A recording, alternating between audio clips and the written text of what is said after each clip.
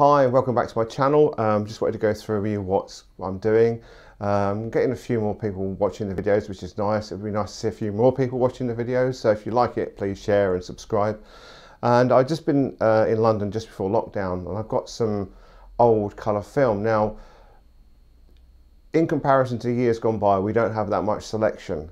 And I've started to find that I'm actually enjoying taking expired film. I thought, why would I want to mess with that stuff for?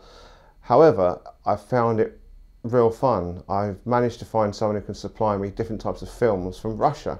So I will put a link into the description below to where you can get the film from him. Most of it's like 20 years out of date. And I've had some Konica film, and I had this Samsung film. Now I've got two packets of the Samsung film, and I've taken one already.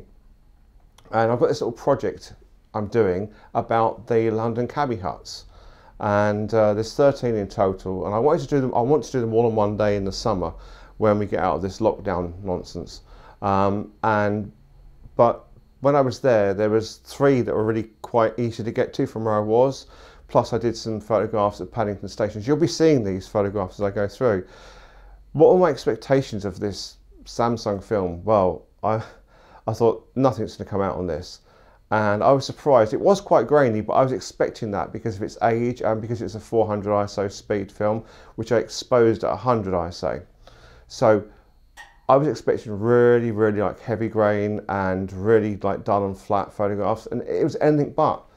The photographs are really vibrant, really colourful, and we did have a really good clear sunlit day in central London. And I just wanted to show you these photographs of what I did with this Samsung film. Now I'm going to go out with another one in a couple of weeks and take some more on the second film, but when I do that one I'll actually record me taking the photographs as well, so you can actually see what I'm doing.